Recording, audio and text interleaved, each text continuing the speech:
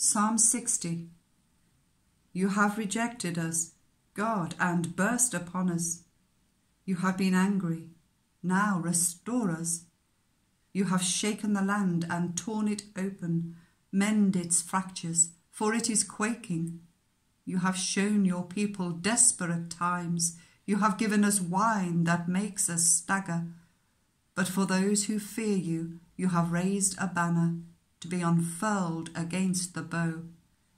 Save us and help us with your right hand, that those you love may be delivered. God has spoken from his sanctuary.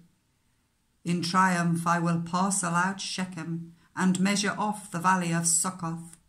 Gilead is mine, and Manasseh is mine. Ephraim is my helmet, Judah is my sceptre. Moab is my wash basin. On Edom I toss my sandal. Over Philistia I shout in triumph. Who will bring me to the fortified city? Who will lead me to Edom?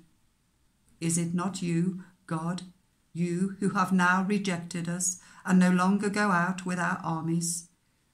Give us aid against the enemy, for human help is worthless. With God we shall gain the victory, and he will trample down our enemies.